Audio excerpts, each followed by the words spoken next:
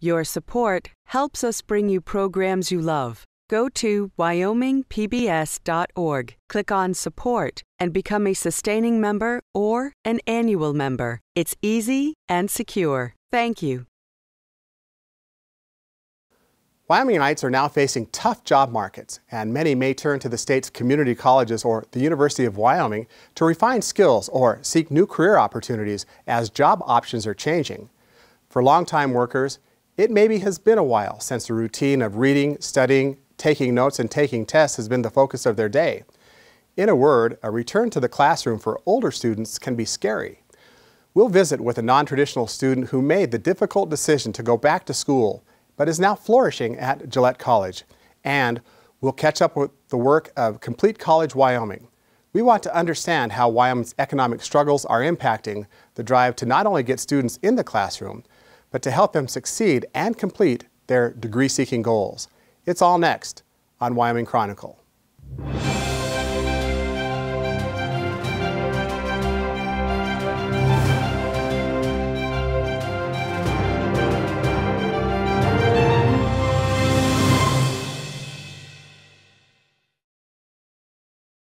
Gayleen Spence joins us now to talk more about Complete College Wyoming. But Gayleen, you're a non-traditional student. You've just completed one of the 2 degrees that you're seeking at Gillette College. Tell us about your academic history. I went to a private school in New Jersey all the way up through 11th grade, and then I finished high school in a public school, and then I just started my family after that, so I didn't actually start college until just a year and a half ago. So you came to Wyoming when you were about 20 years old? When I was about 20, yes. Mm-hmm. And how difficult of a decision, and why is it that you wanted to come back to college? Well, my kids were grown, and I'd always wanted to go to college and, you know, get a degree, and none of my family ever has. I'm first generation. So, and I also thought that it might help encourage my own kids to maybe attend college also. How tough was it for you to, having made that decision, to now step into class? It was pretty scary at first because high school was so long ago. I wasn't sure I was going to remember enough of the academics to be able to maintain a decent grade or success in college when I first started. And so you made the decision. You're not getting 1 degree, you're getting 2. What is it that you hope to do? Eventually I would like to get into school administration, preferably academic advising. Okay, so what are your 1 degree is in education? Secondary education. And what's your other degree in? Will be business. And I understand you're a 21st century scholar. I am, yes. Tell me about that. Was that an application process that you competed for that scholarship? Well, it's part of the Phi Theta Kappa Honor Society, and they have a scholarship program that you fill out. It's like 12 pages of questions and essays and stuff, and then that goes in front of a bunch of judges, I'm not sure where. Sure. And then 2 people from every community college is chosen for the Wyoming academic team, and then 1 person from all the Wyoming academic teams from all the colleges. 1 person is chosen from them to be the Century Scholar to represent the state. Well, certainly congratulations about that. Thank you. Where do you see your academic studies taking you now? I'm looking at either University of Wyoming or Chadron State to get a bachelor's degree in social work as the next step towards hopefully being an academic advisor someday. So if you were to challenge or maybe give advice to someone who might be watching that might be like you, has been in the back of their minds that they thought that it would be a good thing to get a college degree, but they really didn't know what to do, what would you tell them? Just go in and just start asking questions. You know, that they're there to help you. They're there to help you succeed. You know, that's their job. Gayleen Spence, it's been a pleasure to visit with you, and best wishes. Thank you. As we begin to visit for the third time now in part 3 of our Complete College Wyoming series, we have another panel assembled, and Dr. Jackie Fries, this is the third time you've been with us. Thank you so much for joining us. You're Vice President for Student Success at Western Wyoming College, and you're also the Director of Complete College Wyoming. Right, thank you. Welcome, and thank you very much for visiting with us. Judy Hay is the Vice President for Student Affairs at Laramie County Community College. Welcome, Judy. Thank you. And Dave Traverso. Welcome, Dave, is the Systems Manager for Cloud Peak Energy. Judy, this is Jackie, this is the third time that we've gathered to visit about Correct. Complete College Wyoming. Let's go back just a little bit and kind of briefly tell us why we're here and where we're going with Complete College Wyoming. Right. You know, it's really interesting to me that we're so far along at this point, because several years ago when the governor determined that Wyoming should join Complete College America, I'm not sure any of us knew what the forum would really be for our group, because we didn't want to just pick up a national perspective and move forward. And we've talked about that before. We really wanted it to be Wyoming specific, and we wanted it to address those issues that were important to us. And I think we've stayed true to that. This last year we really focused on the things that are important to helping Wyoming students move forward in higher education, that helps foster those partnerships with the K-12 community and really allows us to assess some of what we're doing. And we did our first dashboard this last year, created some data that really shows that the goals that we have are making progress. Do we have a ways to go? Absolutely. But we're excited about where we've been and excited about where we're going. We've set some new goals for this coming year, and I think those goals will help to move Wyoming education even further ahead. Let's talk about that just briefly as relative to the successes that you've seen. True at community colleges, true at the University of Wyoming, all community colleges encompassing? Right. So, you know, I think one example, for example, the graduation numbers have gone up 9.3% for the community colleges in the 3 years that we've been involved in tracking that information. That was a goal. That was 5% a year is what we wanted to accomplish, and unfortunately we set the goal the year that enrollment started going down.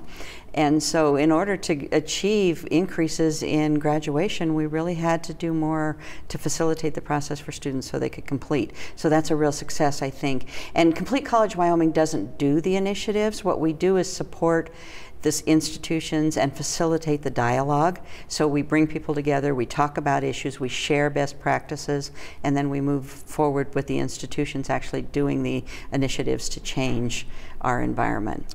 And each institution has done this differently, Judy, and LCCC has its own take on the importance of participating in the Complete College Wyoming movement. Give us your perspective on what's happening at LCCC and whether it's made a difference. Well, thank you. We have had an awful lot of activity, and a lot of it is wrapped up in the Complete College Wyoming project, as well as some other national projects around the country. What we have chosen to do at LCCC is work on some of the support services first and the curriculum next. And so in the last 3 to just about 4 years now, we have accomplished implementation of a totally new advising system called holistic advising or intrusive advising. And it's a case management model, and that's a best practice throughout the community college industry. And we have implemented other things such as mandatory orientation for all new students. We do no late registration for classes, and we have a mandatory student success course in your first semester. So we have some things in place that are best practices and leave fewer options for students to slip off our radar.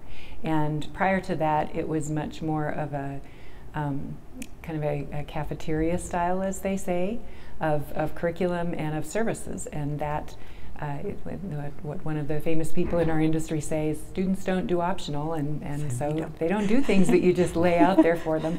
So we've made it hard to escape the support that we give.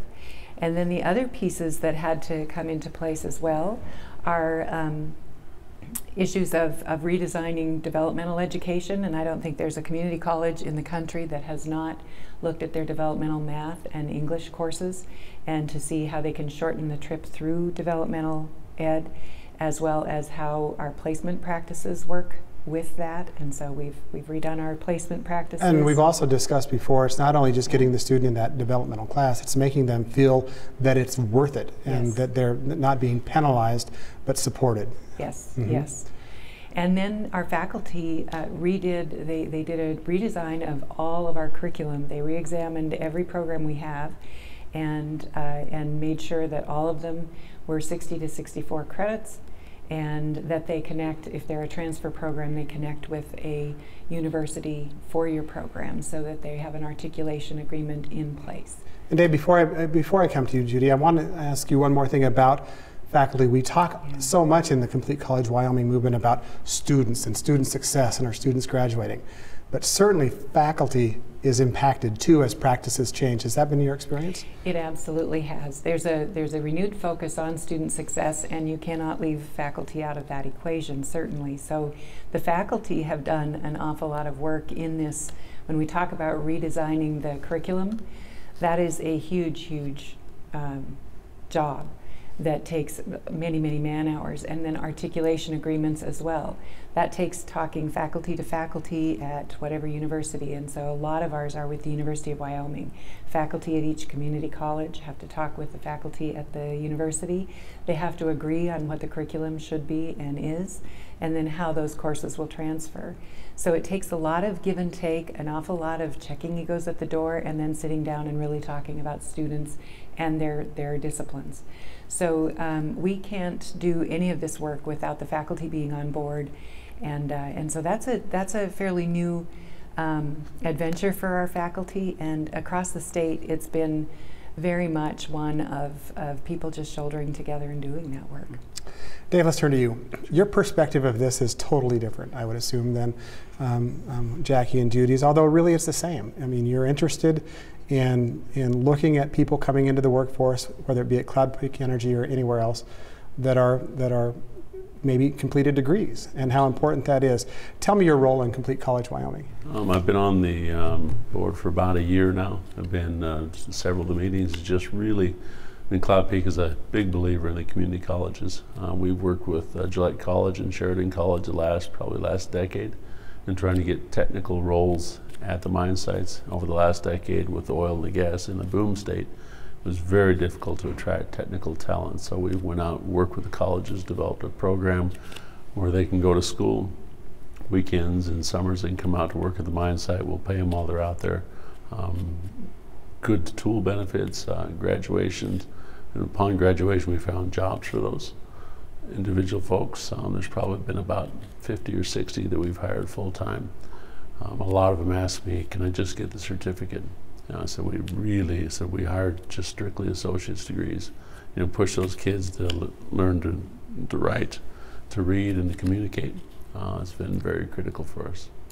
I'm sure there are some maybe juniors, seniors, their parents that are watching this today and are wondering, in Wyoming, is preparing my son or my daughter for the energy industry still a good thing? Do you have perspective about that? I think everybody in the bottom of a down market often gets down on the whole thing, but we've bounced back before. Do I think it's going to be a market like it was, 5, 6 years ago? Probably not. It's one of those ones that's going to be steady. It's going to be, they're good paying jobs, but I don't think there'll be jobs like they were 10, 15 years ago. And that's just the reality of the world we live in right now. But one thing you get with a degree is you get mobility. Folks we found without degrees, without that experience, tend to be stuck in their jobs. So it's critical when we talk to students, get your degree, get that perseverance, finish that degree, and you'll have the mobility so when the industries do turn, you'll be able to find a job. So what I think I hear you saying is that degree may be important not only in getting the job, but then what happens when we have a downturn, it's even more valuable from your perspective. Absolutely, and those folks that have the experience and have the degrees will be able to find jobs. They may not be in Wyoming, they may be in someplace else. But I want to talk, I think we need to talk about the economic downturn. Mm-hmm. Certainly we all have read the news and listened to the news and understand how much not only the University of Wyoming, but certainly the community colleges have been impacted as well. What is the future here? And anecdotally, you hear that more students now theoretically will come to a community college in an economic downturn. First, is that what you're seeing? And how certain are we that we can survive with strong community college programs, Jackie? So certainly I think we're all seeing at least stable enrollment, even during a time when some people are moving outside of our areas. But it becomes even more important for us to train people for new jobs or help to train people for those jobs where they're going to be much more competitive. I was hearing a story the other day in one of our Trona mines where they advertised for one position and had 1,700 applicants. So that tells you that the more education people have and the better prepared they are, the more likely they are to get that job. And that's a key role for the community colleges in this state. Throughout the state, we provide that opportunity for on-the-job training, for active learning, if you will, in the technical programs, but also in our transfer programs. And for those students who want to move on to the transfer programs, they become even more important in tomorrow's economy. Judy, you see students that come to LCCC. Is there more uncertainty now as far as future? How does LCCC accommodate those students, and what's the vision in this economic downturn for LCCC? Well, you know, I think community colleges are best set up if they're really intentional about everything they do. They understand their mission and they execute that mission well. And so when students come to us, no matter whether the economy is good or bad, we want to be a strong partner for that student and help them find the program, the degree, the pathway that really makes their life livable and mobile in the way that they want it to be. So right now in Cheyenne, we're kind of getting the ripple effect of some of the other industries that are touched by the more impacted counties, and so we haven't started that journey as much in terms of distressed students coming to us, but we are ready for that, and we have programs that we are setting up to make sure that the students that come to us can see a solution no matter who they are, whether they need a high school credential or they need a workforce certificate or degree, or they're really ready to change gears completely and go into something that's not tied to energy industry. So that's what we're trying to do. Dave, your role as to now having input in this changing economy, what are you telling people like Dr. Freese or others relative to the role that community colleges are playing in Wyoming? Like you said, Craig, I think the enrollment will go up. I think people look for opportunities like that. I think the federal government will come with part of those training efforts, but people need to retool. I mean, if they were driving a haul truck, you know, last year, they may need to weld or do some diesel mechanics or electrical this next over the upcoming. And the thing about that, like I said, is mobility. You know, if you have the training, you have the degree, you can work in Wyoming, where I think there's going to be steady jobs for years to come, but you can go to Alaska or California or Nevada. You know, as these cycles come up in mining and oil and gas, you're going to have to move, but you'll have those skills to move.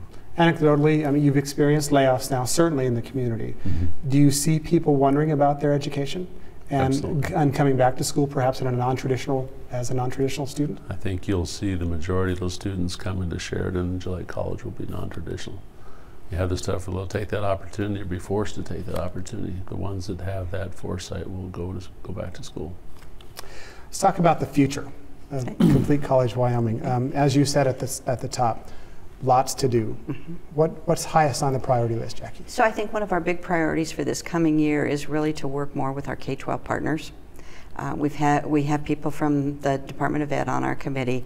We work with principals and superintendents, but we really want to partner more with the faculty. So we're going to host a convening this fall where we work with math and English faculty from the high schools, and they'll work with their partners at the community colleges and the university to really talk about what does it mean to be a prepared student, and how do we easily make that transition so it's seamless, so that students are not struggling from one level to the next. Simple things like encouraging students to take math their final year in high school can make a world of difference for how prepared they are when they enter the college environment. So we're going to work hard on that. Some of the other things I think we need to do, we need to continue to assess, now that we have some benchmarks for our data, we need to assess how well we're doing activities that lead to not only student engagement and success, but rapidly moving through the system so that they complete in a timely manner and spend as little money as they possibly can on their education, and so they're prepared to move out into the workforce or into the next level of education. So there's a lot we still have to do, a lot we still need to talk about and share with our partners. Judy, LCCC has always been in a unique position in my eyes, being so close to our state's four-year university. The future of Laramie County Community College with the Complete College Wyoming movement. Is it different for you than everyone else in Wyoming, or are the goals all the same? I think the goals are probably fairly similar everywhere we are, but you know, all of the community colleges in Wyoming are around the perimeter of the state, and so they all have some four-year institutions that are closer and more distant. We happen to have the good fortune of having UW in our backyard, or we're in theirs, I guess. But but our students, yes, our students have tremendous opportunity to use more of the state's gifts. Truly, the Hathaway program, our students can go there and probably use that to more effect than maybe students at other institutions that don't have UW right there. So our students have a lot of choice, and we have been aggressive with seeking articulation agreements with them, and feel like we've got clear pathways that our students can see from the moment they enter at LCCC through to their bachelor's degree at UW or another institution too. But UW is a big piece of what we look to for our student opportunities. We've heard that word pathways now twice in our discussion. Right. Let's talk about that in a more defined role. There are pathways programs both at Western and at LCCC. You're up first, Jackie. Okay, so you know, the Pathways is an important part of the Complete College America agenda. They have four main hallmarks, and Pathways is certainly one of them. But what that just really means is structuring that educational environment so that students understand what the rules are, how they move through the system, and how they can get that education that they want in a systematic and timely manner. So for Western, what the Pathways really mean is a comprehensive relook at everything that we do. And we started with looking at our advising and our intake. So we did a lot to change. We have now a one-stop where all of the services as they enter are one area, one easily accessible information source, if you will, and students can understand education, because we're dealing with a lot of first-generation college students, and they may or may not even understand what a FAFSA is. So we want to be able to provide good information. And then we want seamless transition to advising. And ours is also intrusive, although we use the word informed. Our faculty like that word better. But informed advising means students are required to visit with their advisor. Students don't always opt for the right decisions if you let them choose. They wander in the wilderness entirely too much, and so we need to help them. And they can still make decisions that they want, but they need to be informed decisions. And so that's been an important part. The other thing that we have really focused on, and we applied and were accepted to the American Association of Community Colleges Pathways project, and within that Pathways project, we're working on this whole picture, including our academic programs.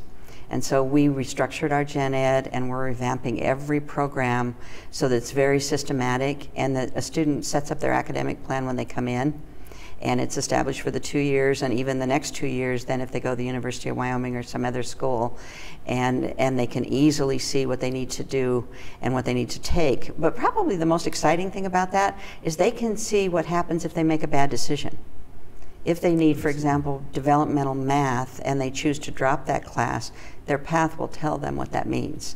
That you may be adding a whole year to your college experience because you dropped this class. Again, the student can choose, but at least they know what those decisions mean. Yeah. Judy, is it different, your Pathways implementation at LCCC? Actually, it's quite similar, and we're moving to a one-stop model as well within a new building that we have been under construction. And so, but we're probably further than others on more of the intrusive advising. We went into that completely and moved away from the faculty-led advising and into professional advising as our full model. And so every student comes in and has an advisor that sticks with them to graduation. And that consistency and that kind of concierge model of whatever you need, I'll connect you with is what we're working with. And I know that that's also what Western is doing, and it's kind of wrapping services around students instead of putting them out there and hoping they take advantage of some.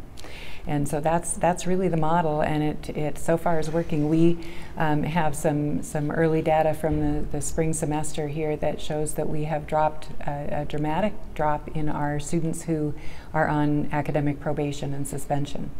And so that's a good indicator that students are not able to really fall off the tracks as much as maybe they were before. Dave, I want to ask you this question. I'll give everyone an opportunity to respond. As non-traditional students maybe migrating back to community college, Does that make the goals of the 5% more per year tougher than a traditional student just coming out of high school? Do you have input into those folks, or in encouraging them as they may be coming back to something that might be not familiar? I think it's one of those when you're physically paying for that, and you've got a family, and you've got experience the non-traditionals, and I was a non-traditional years ago. When you study harder, you were paying for it, you knew what it meant to have an education. I think you'll see higher completion rates from the non-traditionals because they get it. They absolutely get it. Interesting. So not maybe lower completion rates, maybe higher. Is that what the statistics show? I think it does generally, and they're more focused students for sure. They come in with a goal, and they just need to be guided in the same way that a traditional age student would. But I think the real benefit of community colleges is just that we're flexible enough to deal with all these groups. And in fact, we've been really intentional, all of us as a state, to make sure that we don't forget the part-time students, because many of our students don't go to school full-time. But if they stay on track and they keep working away, they're going to be a graduation statistic too. It's just going to be at a different point, but we know what that point is. But the goal now is really, instead of just people enrolling in classes at a community college, it's enrolling to have a purpose. Absolutely. That's absolutely what you focus on. Judy, your thoughts about the non-traditional students returning perhaps to LCCC? Non-traditional students are truly your pace setters on your campus, and so they're serious and want to get a return on their investment of both time and money.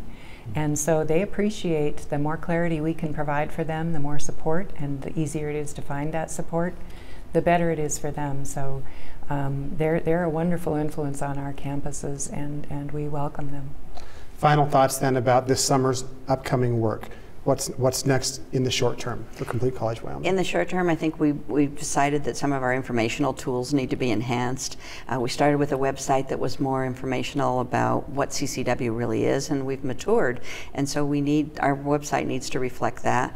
We need to do some planning so we know what this fall event will look like. And then we need to just be very focused on sharing the message out to folks and letting people know where the successes have been with some of these initiatives. Remediation, for example, is a scary thing for people. We need to be telling them that it doesn't have to be, and that there is success, there is light at the end of the tunnel. And so we'll be doing more of that as the year goes on. And our viewers now are seeing the website address for Complete College Wyoming. And as we wrap up today, any final thoughts? Let's start with you, Dave. I think it's a commitment. I mean, we're certainly committed to being in Wyoming and being a community partner. We believe this economic downturn will come to a plateau at the bottom. We believe we're going to be here for lots of years. The oil and gas and the coal industry, so it's important to take this time for folks to reset. If you do need to get back to school or retool, now's a good time to do it. But your message still is, even for folks even considering the energy industry, a degree is helpful. A degree is going to be what separates you from everybody else trying to get in. Absolutely. Judy. I'd say we're going to remain focused on the completion goals that we have, and on helping students make the most of their time with us. I think that focus will not go away no matter what the economic world is like, and that just helps us do our job better and know where we need to spend our resources too. Well, we'll look forward to monitoring the progress of Complete College Wyoming. Dr. Jackie Freese, thank you so much. Judy Hay and Dave Traversal, thank you so much for joining us on Wyoming Chronicle. Thank you. Thanks.